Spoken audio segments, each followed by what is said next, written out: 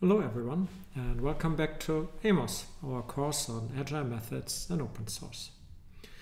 We discussed in last class session the role of the product owner and its main activities around planning. In this class session, we will discuss the software developers and their main role as the people who perform the design and implementation of the software, or Agile programming. Next time then it's Agile coaching for the Scrum Master. We will pick up here various practices, best practices, considered best practices of Agile programming as they came about over time. These practices are not derived from the Scrum Guide because the Scrum Guide again doesn't really say much about software specifically. However, Agile methods are broader than Scrum, and various consultants, various authors and researchers came up or identified over time various practices that have been identified as being helpful to agility that we want to pick up here. So, a large part of the Agile practices, programming practices beyond Scrum actually come from extreme programming and the design patterns community, and so we will explain them here. On the most basic level, there are some principles that you should know, and three are listed here called KISS, YAGNI and DRY. KISS, keep it simple. YAGNI, you ain't gonna need it, and DRY, don't repeat yourself. Keeping it simple obviously makes sense. From an agility's perspective, the idea is that you should not get too complicated in expectation of future requirements that may never come. And that happens to be the same mostly as YAGNI. Don't overdo your designing, because whatever you think you're preparing your code base for with that added abstraction, you're actually not going to need it. So keep it simple, because whatever you're thinking of might make things more complicated. You ain't gonna need it. And finally, DRY, don't repeat yourself. This is an admonishment to keep your code clean, and will lead directly to refactoring, removing technical debt, etc., which I will explain a bit later in more detail. Also, a fundamental principle basically of most good programming, but certainly of Agile programming, is to avoid premature optimization. And this can be cast in this easy way. As you are developing a new feature, first make it run, then make it right, and only then make it fast. So you implement something to get it going, to gather feedback. That's why you make it run. And it may not be clean, it may not be elegant, but the point is you see it run and you can gather feedback on whether that's actually what's needed, what's wanted. Otherwise you'd be programming the wrong thing. So once you have it up and running, you can then, as you understand what it really does and that this is what is needed, then you can make it right. Then you change the code to have a nice, clean design, ideally simple design. So now you made it right after you first made it run. And only after you have a simple, clean design without any craft or technical debt from making it run, now you make it fast. You can optimize it, which may add complexity in special cases for optimization purposes, but the key is you only make it fast after you made it right. In general, the good design is also the efficient design, so hopefully there's not a lot of need for overly complicated optimizations. One interesting aspect of Agile programming is collective code ownership, compared or contrasted to individual code ownership, which you might find outside of Agile programming, for example, in open source or in traditional software development. So collective code ownership is the idea that everyone is responsible for the whole code base. If there's a bug, it's your responsibility, whether you created that bug or not. Framed positively, everyone's allowed to fix the bug. You don't have to call on someone else. You can go ahead and fix the bug because it also falls on your feet if it's not working. So the purpose is here to instill an overall feel of responsibility, which ensures or leads to high quality, because you want everyone else to also develop high quality code so that you don't have to fix their bugs all the time. Collective code ownership is a hallmark of Agile methods, where, at least in theory, everyone can work on every piece of the overall code base. Individual code ownership compared to this is different. You are an individual, you're responsible for the code that you wrote, but not for other people's code. And so that leads to a componentization of the software. You divvy up the work, you assign components to people who are then responsible for it, but only for their components, not for the other components, and also not really for the overall system. With individual code ownership, the question arises who's responsible for the integration, as independently developed components might not work with each other. So you immediately have a hierarchy of people, which is somewhat antithetical to Agile programming, where supposedly everyone in a team has equal rights. Individual code ownership you naturally get with open source in a distributed setting when you're not co-located, etc. But Agile programming is clearly wants you to have collective code ownership. Another best practice is, or an Agile practice, more like not specifically Agile, but is to have a programming standard, to have shared coding guidelines that make the code that different people write look the same. So it's a set of rules and conventions of how to name things, how to format and structure your code. And following such a standard, if everyone follows such a standard, it makes it easier to read the code that other people have written. It's particularly important if you have collective code ownership, because you might be running and might have to fix other people's code. So you want it to be easy to understand it. Programming standards are key. Code is read many more times than it is written. 9 times it's read for 1 time that it's written. So really make sure that you follow a shared programming standard, and not just and define and say what your programming standard is. Programming standards only go so far. I want to point to my course on advanced design and programming, where we discuss the professional language of software developers as it goes beyond the basics of programming standards. For example, I'm picking on language around methods of classes now, or functions and classes now, where you would talk about different types of query methods, mutation methods, helper methods. Everyone knows getters and setters, get methods and set methods, but you also have, as a professional developer, a vocabulary where it's very clear, or should be very clear, what a factory method is, an assertion method is, an initialization method is, so that the communication between you and your peers is fluid, flows well, has clear meaning without a lot of chance of misunderstanding and repetition. You're just much more effective as you learn and grow into your professional language. Collective code ownership is an interesting approach which has multiple consequences.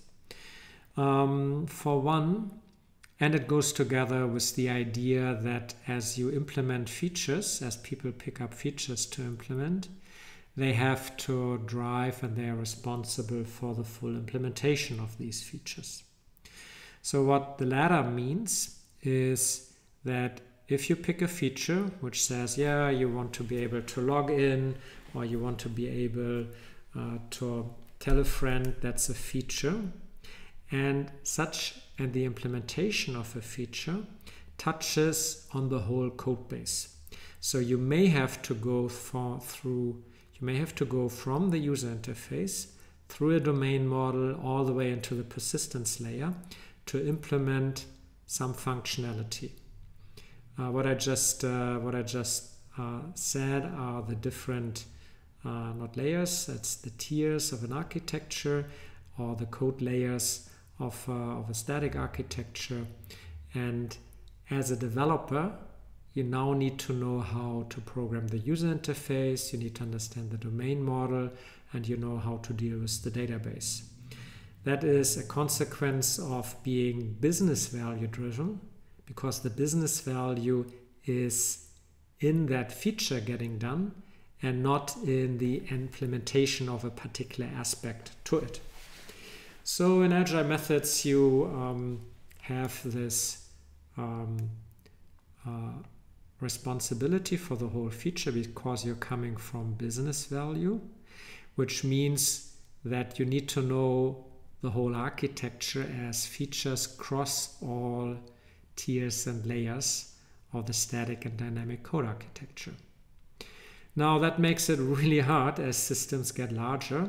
So a common way of dealing with the complexity that arises from complex user interface frameworks, complex domain models, is actually to have feature teams. So form teams of people who implement a feature, where then within that team, different people may specialize on either the UI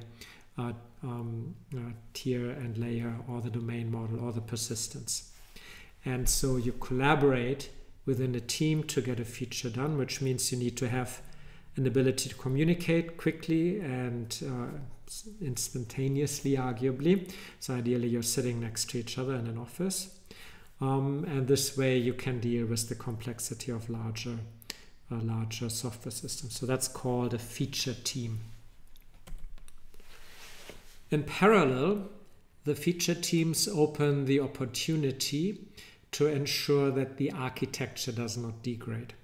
See, the problem with being responsible for a whole feature across all layers is that your mind is on implementing that feature, not necessarily ensuring architectural integrity. And as such, as you implement your feature, you might break something in a layer because you don't know better. You have to be very broad to go across all the layers or tiers in the architecture. And feature teams help avoid that, because as you specialize on one particular code layer, like the domain framework or the user interface layer, code layer, as you do that, you know how to better handle it.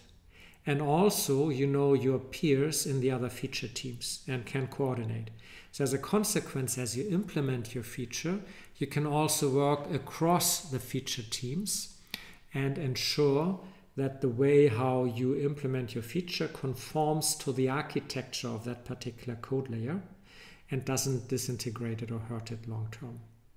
So you exchange and work on the one hand within your feature team, but on the other hand with the other people in the other feature teams who work on the same code layer as you do. And this way you can ensure that the architecture doesn't degrade.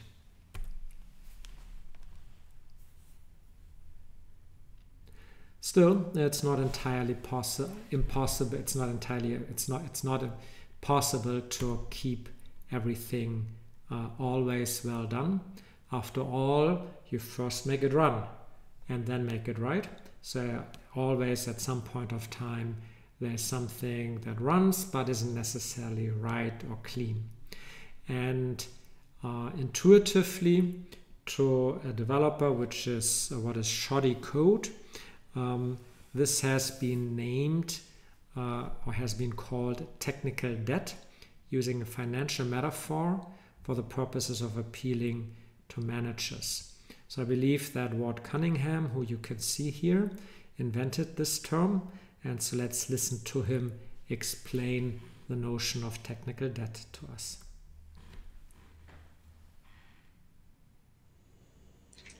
I became interested in the way metaphors influence how we think after reading George Lakoff and Mark Johnson's Metaphors We Live By. An important idea is that we reason by analogy with the metaphors that have entered our language. I coined the debt metaphor to explain the refactoring that we were doing on the Y-Cash product. This was an early product done in Digitalk Smalltalk, and it was important to me that we accumulate the learnings we did about the application over time by modifying the program to look as if it had been, as if we had known what we were doing all along, and to look as if it had been easy to do in Smalltalk. The explanation I gave to my boss, and this was financial software, was a financial analogy I called the debt metaphor. And that said that if we failed to make our program align with what we then understood to be the proper way to think about our financial objects, then we were going to continually stumble over that disagreement, and that would slow us down, which is like paying interest on a loan. With borrowed money, you can do something sooner than you might otherwise, but then until you pay back that money, you'll be paying interest. I thought borrowing money was a good idea. I thought that rushing software out the door to get some experience with it was a good idea, but that of course you would eventually go back, and as you learn things about that software, you would repay that loan by refactoring the program to reflect your experience as you acquired it. I think that there were plenty of cases where people would rush software out the door and learn things, but never put that learning back into the program, and that by analogy was borrowing money, thinking that you never had to pay it back. Of course, if you do that, say with your credit card, eventually all your income goes to interest and your purchasing power goes to zero. By the same token, if you develop a program for a long period of time by only adding features and never reorganizing it to reflect your understanding of those features, then eventually that program simply does not contain any understanding, and all efforts to work on it take longer and longer. In other words, the interest is total. You'll make zero progress. A lot of bloggers, at least, have explained the debt metaphor and confused it, I think, with the idea that you could write code poorly with the intention of doing a good job later, and thinking that that was the primary source of debt. I'm never in favor of writing code poorly, but I am in favor of writing code to reflect your current understanding of a problem, even if that understanding is partial.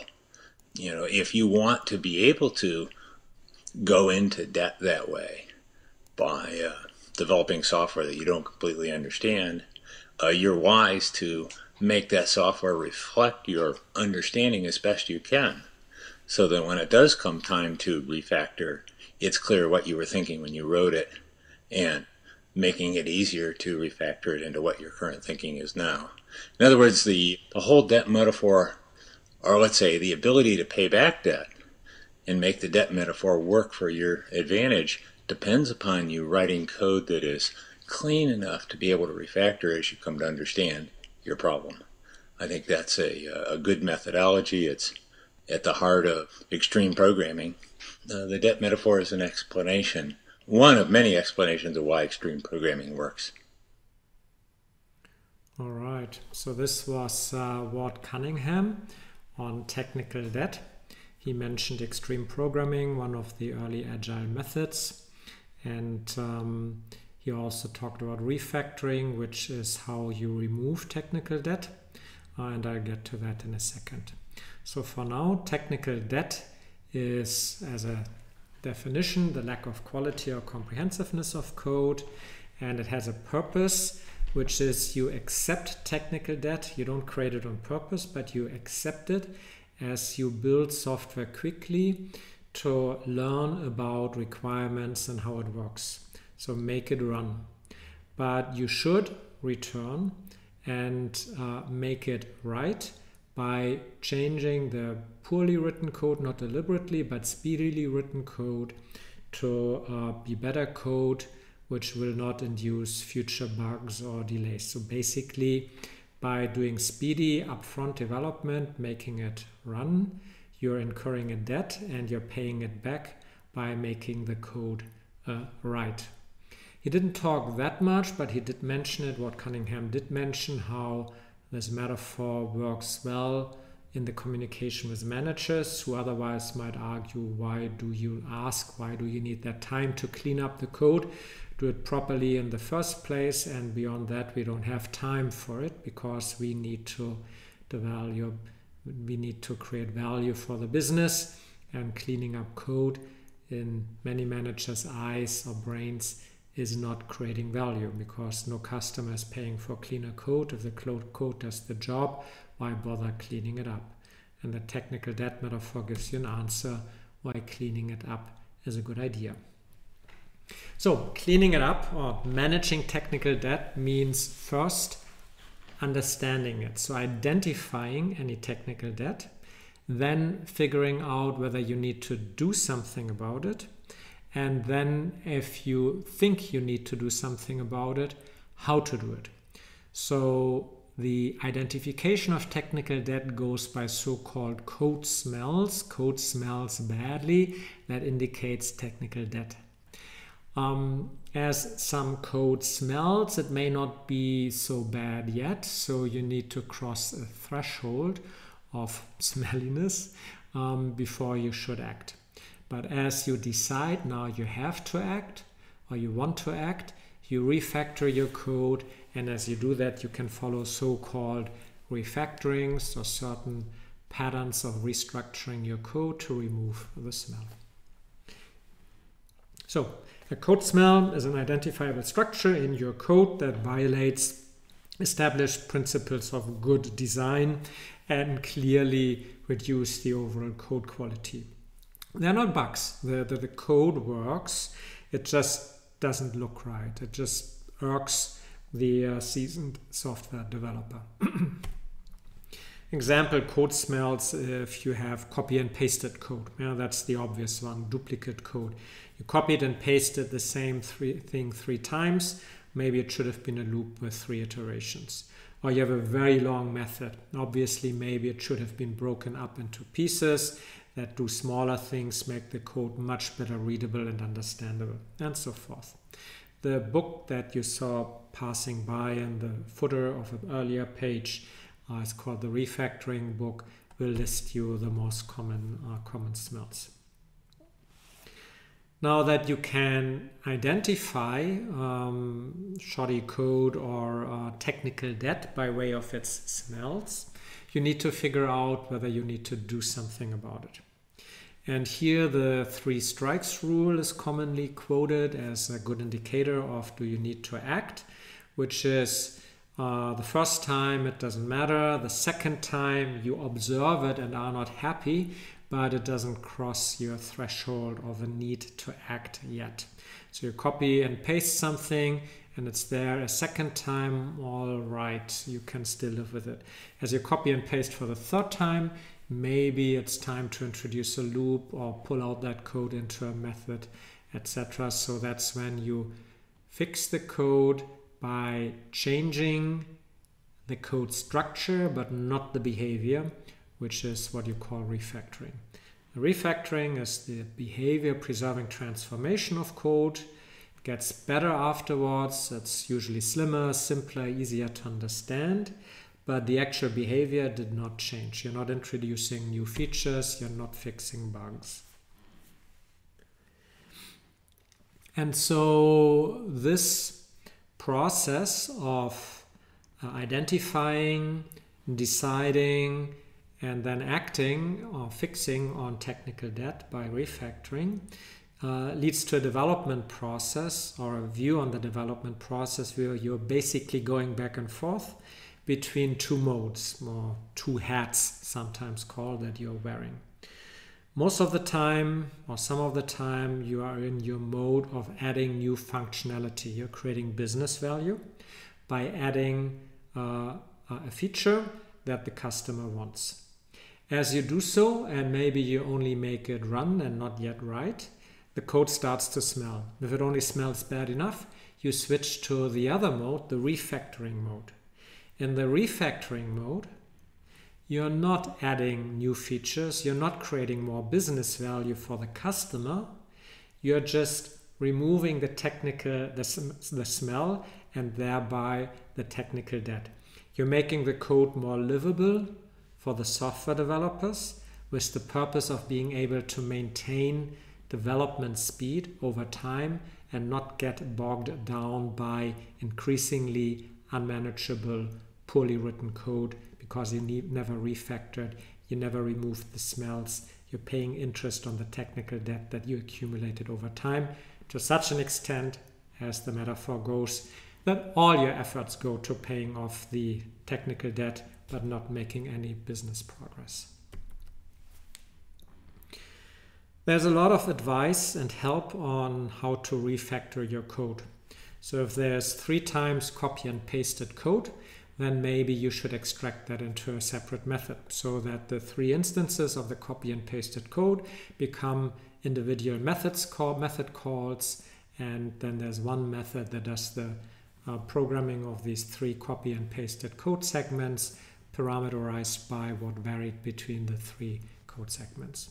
You pull up a field in a class hierarchy, you extract a template method to structure a process, you decompose a conditional. All of these are described and documented behavior preserving changes, that is refactorings to your code, and you can look them up in the book and on the web. So you align these things. Duplicated code can be fixed if need be by extract method or pull up field or something else. A long method or an overly long method can be fixed by another time using extract method again, or decompose conditional, etc., etc.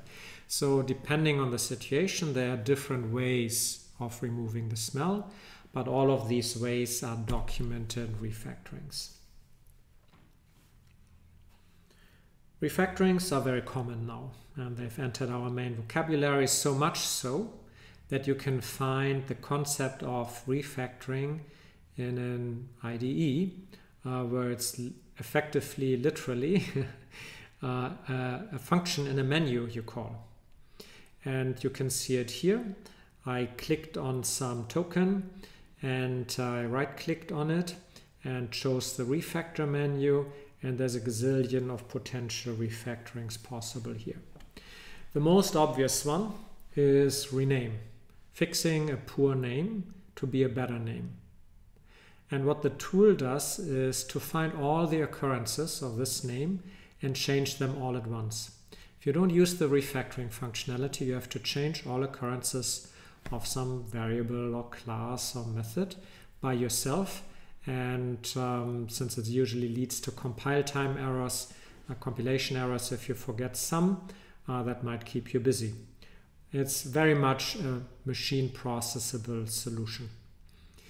Not all refactorings can be done fully automatically, but some can. And rename is usually the one that can be fully automated. It also happens to be the one refactoring that everyone uses through the user interface, because there's really no point in doing it by hand.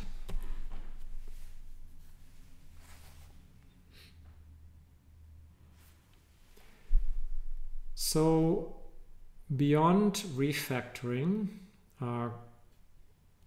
smelly code to become better and clean code that carries less or no debt around, we can also improve the quality of our code base. In Agile programming, quality assurance rests with the developers. There's no separate quality assurance department like in traditional development. So whatever traditionally a quality assurance engineer does, in Agile, unless you organize for it differently, in Agile programming has to be done by the software developers themselves. Certainly in AMOS, we only have software developers, no separate test engineers or quality assurance engineers. So you need to write your own test code. Test code or testing is a process of assessing correct operation according to a specification. So you verify against the specification. And the tests are an expression of that verification. So you need that specification, which often is only in your mind. But ideally it ties back to the feature, even if that has been described on a high level using business value user stories only. Different types of tests. I hope you've had a lecture or a course on quality assurance, which also explained how to test. But let me keep it quick or short here. There are component tests, which test particular units. There are acceptance tests, which test cross-cutting functions that go across several components, like things you might start on a user interface, and integration tests, which test the system as a whole as the different, possibly independently developed component, so that wouldn't be very agile. The possibly independently developed components are put together for the system. Tests can be automated. You run test code and then it automatically runs and tells you what's wrong with the system or not based on what has been programmed. Tests can also be performed manually by a human sitting in front of a user interface and clicking around. Both are valid and valuable forms of tests. Ideally, they are performed in a structured and repeatable way, including how a human tests the software, following certain scripts, written scripts, etc. Now, in Agile programming, we used to do, until we improved it, test-first programming. The idea of test-first programming is that you think through the feature, so you have a feature to implement, and you think through what this means, and what it means in terms of a specification, you encode in a set of tests before you even try to implement the feature. It's very counterintuitive for many people. You first write the test, and then you try to satisfy the test by implementing the functionality that the feature asks you to do. Most people will first implement the functionality and then they write test code for it. Test first programming says you should be programming the tests first. So you look at the feature and its potential implementation from multiple perspectives and write test methods, test functions for that before you even implement it. It's a way of clarifying and cleaning up your understanding of what needs doing by thinking it through from the testing perspective and not just from the user perspective. This gives you two perspectives, the test perspective and the user perspective, and your implementation will be cleaner because these two perspectives are triangulating and get you closer to what you're supposed to do than if you just jumped in head first, going from feature to implementation and so forth. So you can see it here as a sequence of steps. You start with the feature, you do the first tests, you do the implementation, you return to the tests, you do another implementation round, etc. So you write the tests and move to implementation. You don't write all the tests for the complete implementation. You also incrementally do that. So you do a simple test first and a simple implementation, then you do more tests to cover more corner cases of the implementation. So you incrementally build out in an interplay the tests for the implementation and then the implementation.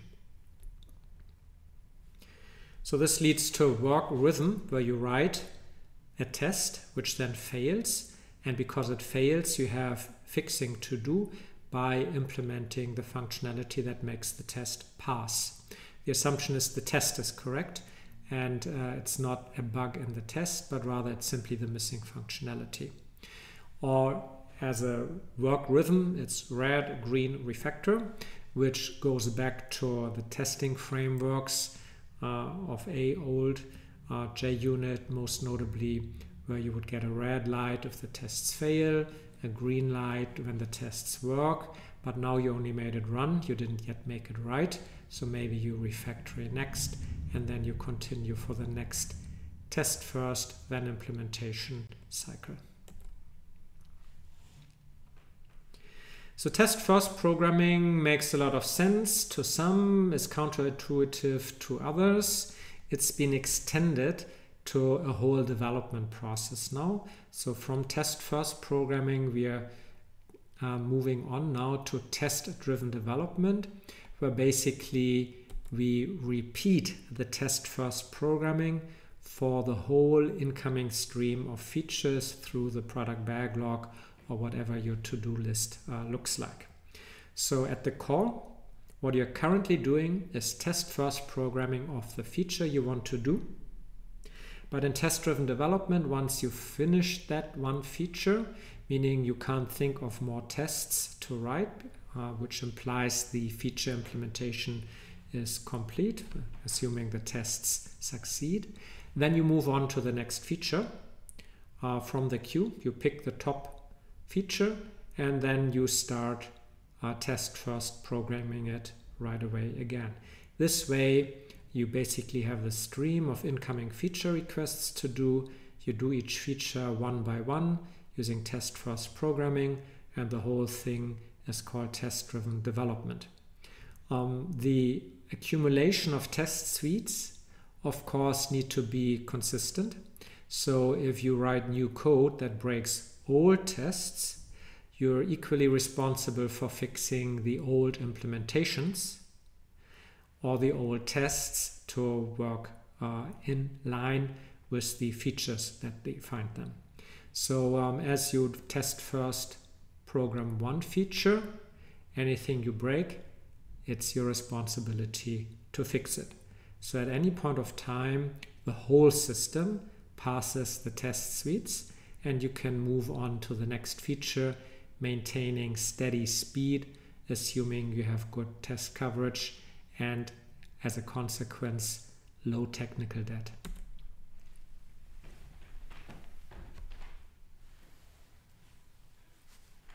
Another aspect of Agile programming is code review, how and when to review code.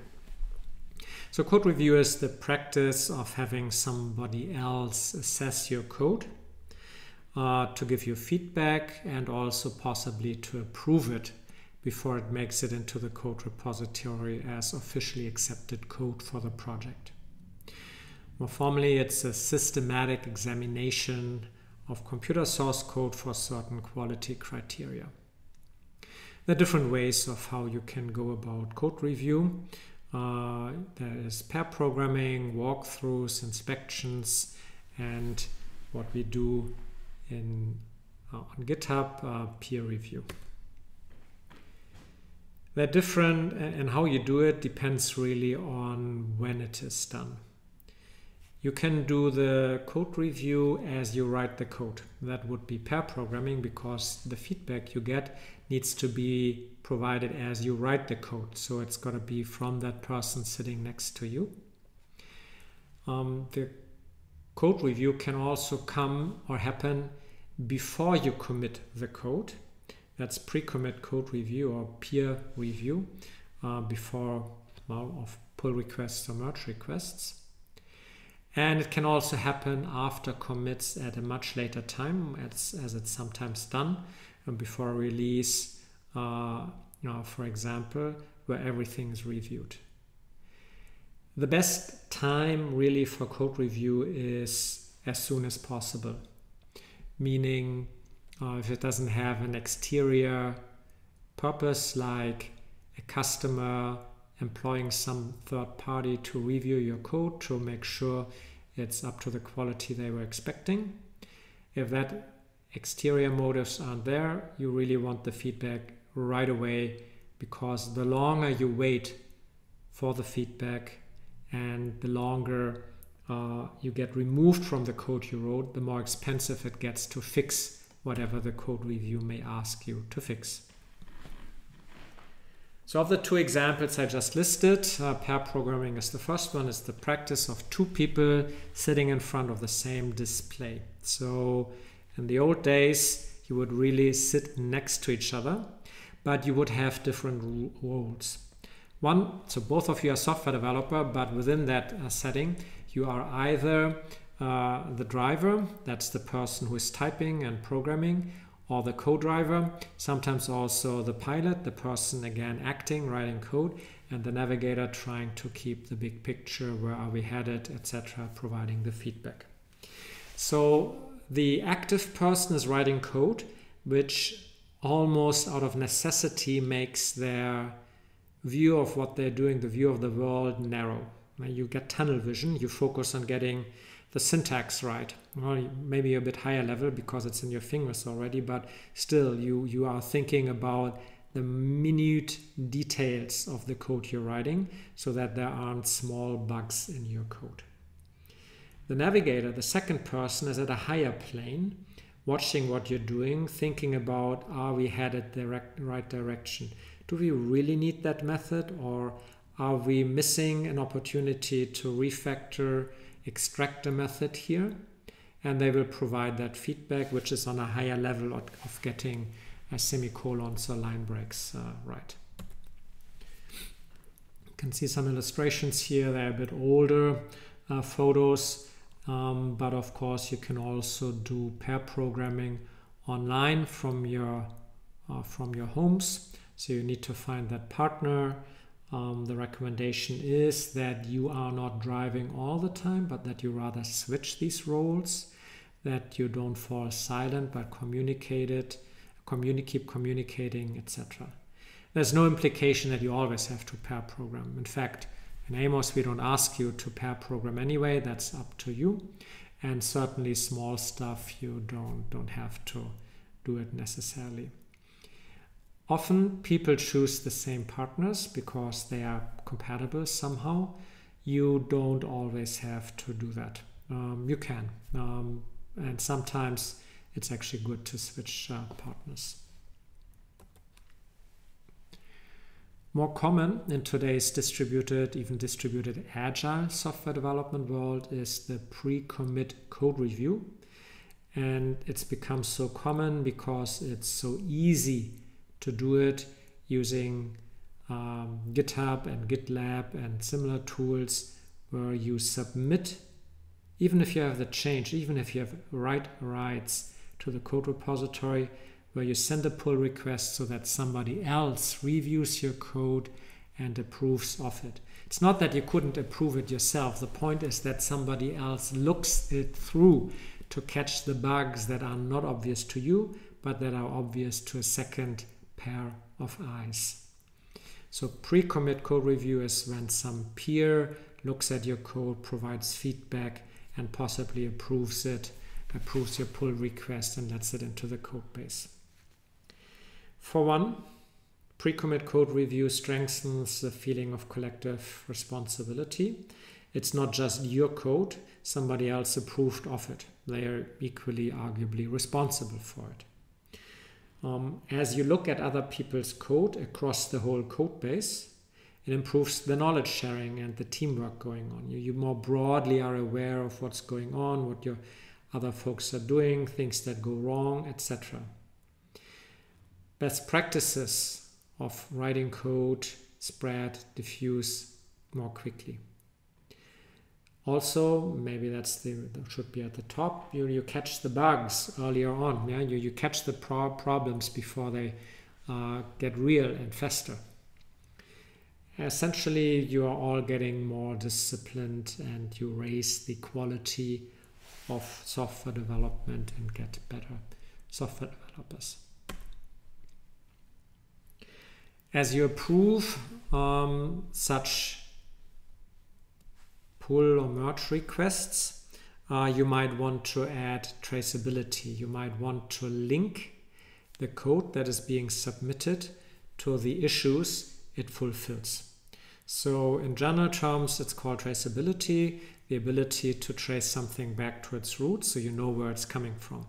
And for source code, the traceability is the ability to trace back every piece of code to the requirements it fulfills. For every piece of code, you know why it's there by way of that trace link back to the requirement, which on GitHub would mean linking pull requests to the issue they are supposed to fulfill. So as you manage your issues through the feature board, and as you work on implementing these issues, these feature requests, you can link the pull requests that fulfill the code you write and that you submit by way of pull request. You can link that code to the issue, and thereby you're able to clearly show why some code was submitted. This traceability is helpful to understanding your code, and in many cases it's even required. There's a lot of software that has to fulfill certification requirements, and it's a common certification to ensure that there is no superfluous code in your code base, and you show that by linking every single commit back to its requirements. If there's no such trace link or backlink, then the code is there for no known reason and really shouldn't be there. So you can claim at least a minimal code base with no superfluous code if you maintain those trace links. There's also another disciplining moment to it. Your commits, in order to be useful for such backlinking or traceability, need to be focused. They need to focus or work on that particular issue and not on 4 or 3 issues in parallel. That's good style anyway. Yeah, you should be working as you write code. You write the code to fulfill one issue, not many. You should be doing that anyway. But if you do, you can make your code traceable, and that's beneficial and in some instances even required of your code.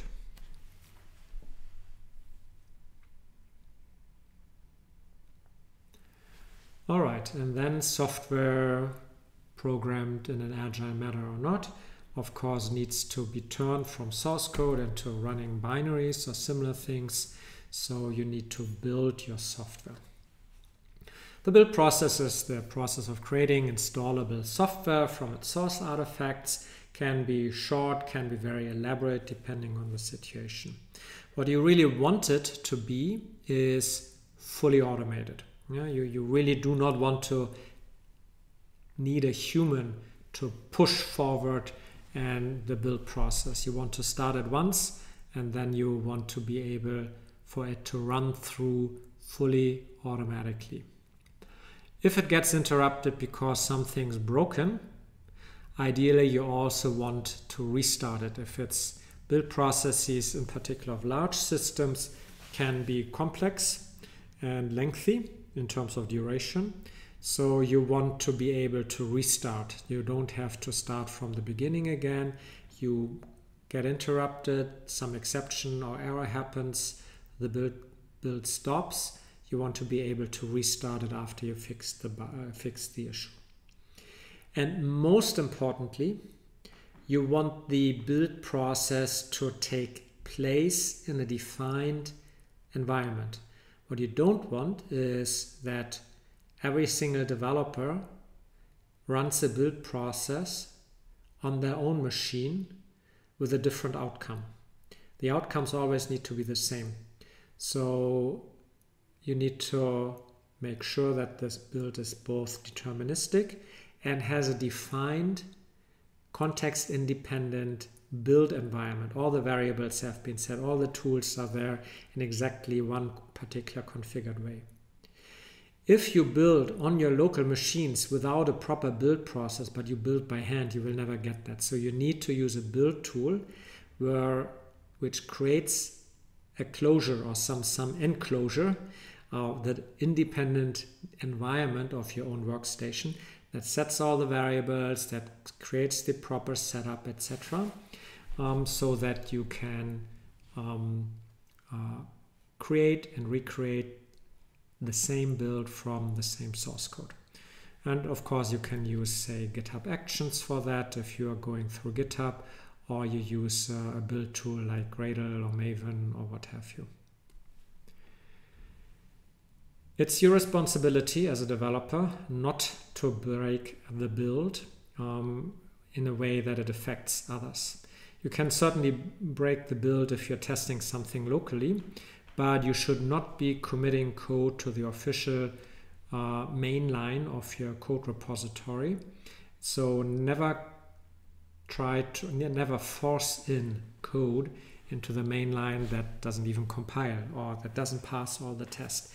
Do all of that testing locally before you submit a pull request on GitHub or a merge request on GitLab, and do that and then commit only and ask for the review if you did your part and you are not breaking the build.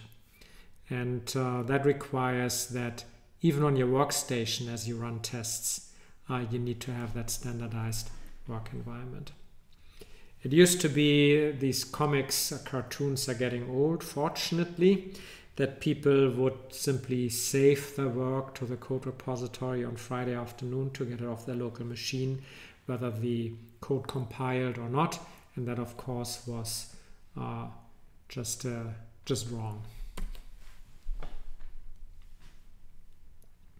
If you have a defined build environment that runs through fully automatically, you can up your game. You can improve what you're doing to get faster and more agile. You can add continuous integration to the automated build. Continuous integration is the practice of automatically building and testing the software upon defined triggers. So having an automated build is just that. It doesn't mean the build runs. But if you trigger a build upon, for example, a commit to a code repository, then you have automated not just the building itself, but also that you get the feedback about whether the build is still good as fast as possible. Ideally, really, every commit of a developer to the main line triggers a build so that you get a signal on whether the build is still in a good shape, meaning compiles, runs, all the tests are green. As builds get more complex and more expensive, maybe you can't run it on every commit, but maybe you do it once a night, so-called nightly builds. Really, as long as it's just computing power, I think we're headed towards builds really just on every single commit.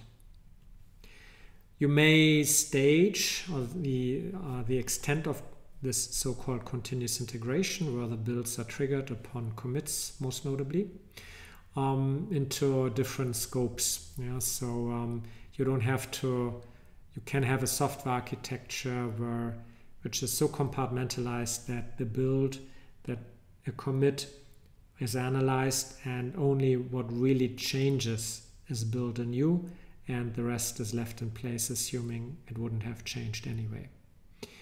And the purpose of all of this is continuous integration is to always have the latest version of the software in executable form, and then also to run it, not necessarily in production, but to run the tests. Because the sooner you know, the faster you know that something is wrong, the faster you can react to it. The faster you can react to an issue becoming apparent, the faster you are to fix it. So overall costs keep low and speed keeps being high. And beyond automated builds, continuous integration, you can go even one step further, though this is at present still the high art, not necessarily expected of student projects, but try. It's called continuous deployment. So not only are you fully automating your build, and not only are you automatically testing by way of continuous integration your builds, you're also putting it into production, meaning you are actually operating the software for your users. It's not so easy to do that in the AMOS project. Well, you can do it, but it's doubtful that your industry partner is there every day playing with the software. But you can still deploy the software all the time and use it yourself in production. So that is the high art, so to speak, today. And as you do that, you have to monitor the software, because the purpose of continuous deployment, of course, is to fully automatically go from some work a developer does to the work the developer does creates its business value for the owners of the software, because the code the programmer wrote is already in production, is doing its job, providing that new feature to users, and hence they get the benefit of the investment, the salary of the developer. So as you do that, things could go wrong, of course. As you fully automate that and no human eyes look at it, things could go wrong. Just because the machine thinks everything's all right doesn't mean everything really is all right. Not only are there bugs in general, but that last commit that triggered the build, the continuous integration, and the continuous deployment, that last commit might have introduced subtle bugs that weren't covered by the tests and become only apparent to the user. My favorite example is just a white buy button by way of a typo on a white background. Your web shop or whatever you're selling on the web will suddenly make no money at all if users can't find the buy button because it's white on white text on white background. To the computer, the colors doesn't matter. The computer doesn't look at it like that. So there are always subtle bugs that a computer will not catch, but that developers or human eyes can. And so you need additional monitoring metrics like, are we selling more or are we selling less, to decide on whether something's wrong, possibly pull back the deployment, or have a human intervene and fix it quickly. So this leads to at least 3 stages of building and testing and deploying your software, called the developer environment, the test environment, and the production environment. And you can see the steps that you're usually going through here. In the developer environment, you have your edit, compile, build, and run cycles. You deploy locally for running, and you run your tests. And if you're satisfied, you commit. By way of continuous integration, the software is built again from whatever else may have happened in between. And so the test environment builds the software, deploys it, and runs the tests now beyond the single workstation. And if you're having continuous deployment going on and the test just succeeded, you release the software as an intermediate release to the production environment, where you deploy, operate, and monitor the software. That's the high art of going all the way from the work the developer does and commits, to running the software, usually in the cloud these days, and monitoring it. These build processes are important. I already asked you to demonstrate your build process, and that should make it easy for you now to deliver this, to provide this deliverable. Please make a recording, maybe using OBS, it's easy, to show us your build process by way of little video. More is in the homeworks document. Now we are headed for the mid-project release, and for that we would like to do the mid-project review. It's coming up. Please be ready next time to demo your software. I would like to see how one command starts the software. I may or may not ask for an initial build, but I ask you to at least demo the software. And you should perhaps have, you should have a simple script for the most common use case that you've been working on, so you can demo it. This is actually helpful for the final demo. I don't want to see test data 1, test data 2. I want to see a small, simple story of why a user uses your software and how they use it. So try to make that plastic and vivid and illustrating, whatever you call them. If it's John or Jane and they have a need, go with that rather than user 1 and test data 1. And so we will call on you to demonstrate that. And as always, this is to help you move forward. Feel free to ask the other teams and coordinate with them how they are doing. So that's it from me for today on Agile programming. We covered all the basic Agile practices, mostly derived from extreme programming, and then some. Thank you for your time and attention, and see you in the next class.